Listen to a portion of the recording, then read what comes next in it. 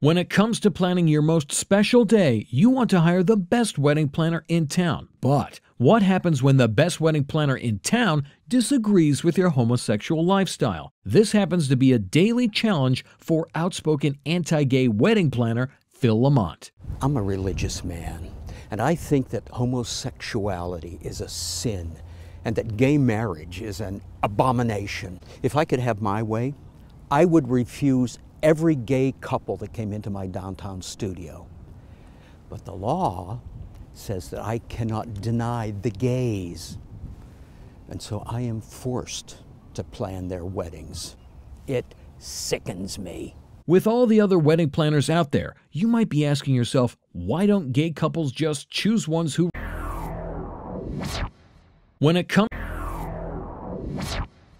it comes to planning your most special day, you want to hire the best wedding planner in town. But what happens when the best wedding planner in town disagrees with your homosexual lifestyle? This happens to be a daily challenge for outspoken anti-gay wedding planner Phil Lamont. When it comes to planning your most special day, you want to hire the best wedding planner in town. But what happens when the best wedding planner in town disagrees with your homosexual lifestyle? This happens to be a daily challenge for outspoken anti-gay wedding planner Phil Lamont.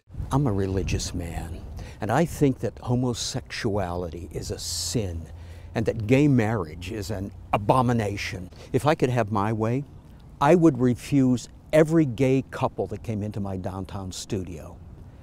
But the law says that I cannot deny the gays. And so I am forced to plan their weddings. It sickens me. With all the other wedding planners out there, you might be asking yourself, why don't gay couples just choose ones who respect gay marriage? We asked that question to newlyweds Stephen and Gary Miller. Well, honestly, we could have gone with another wedding planner, but we wanted the best. And Phil Lamont is the best. He's in the vanguard of wedding planners. And it just so happens he's a raging homophobe. Yeah.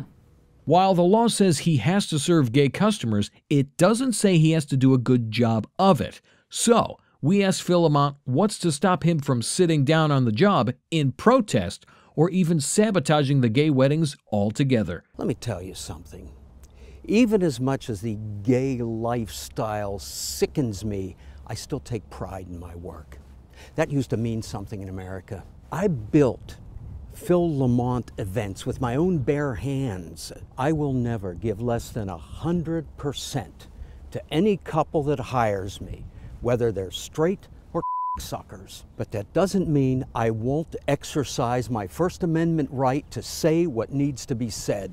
Well, we knew heading into this that Phil would not hold back his religious views, but the way we saw it, we could choose between an amazing reception where we were berated for being gay, or we could have a subpar reception with people who totally support us, or people who are hiding their hatred. Exactly. With Phil, everything was out on the table, and everything was fabulous. We don't mind having a waitstaff calling us licking every time they fill up our champagne glasses, if the service is impeccable. God, and it was.